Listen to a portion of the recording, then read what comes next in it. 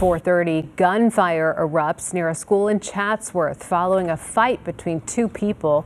The chaos unfolded while students were in their classrooms. The shooting triggered a lockdown at the school while police determined if students and staff were safe. KTLA's Rachel Menitoff joins us live from Chatsworth with details. Hi, Rachel.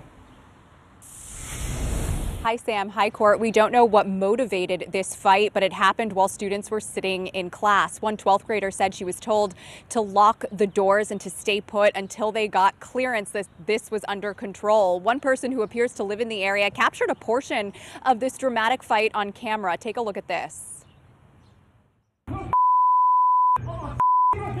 You can certainly hear the explosive physical altercation. Two men in their mid-20s screaming expletives wrestle each other to the ground.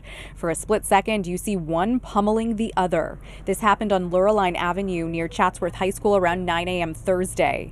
A neighbor appears to secretly tape it from their phone while trying to conceal themselves behind a gate. They lower their phone for a moment and then a gunshot fired. LAPD says no one was actually hit. The attacker was taken into custody while the victim was hospitalized for trouble breathing. I hear my counselor say, there's a lockdown, and then she comes into my class and she tells my teacher, she's like, there's a lockdown, can you please shut the door? Jasmine Suvia, a senior at Chatsworth High School, just got to first period when she saw citizen video depicting the chaotic aftermath. What was going through your mind when you saw that video, when you heard what was going on around school? I was kind of scared. I was nervous, but I knew it was all under control. LAUSD called home to let parents know the school was on lockdown, which was lifted an hour later.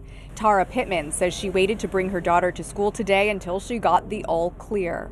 I did feel for the other children that were here, and I just thought to myself, I told my daughter, I said, wow, I said, you know, parents can't even get to their children right now because it's on lockdown.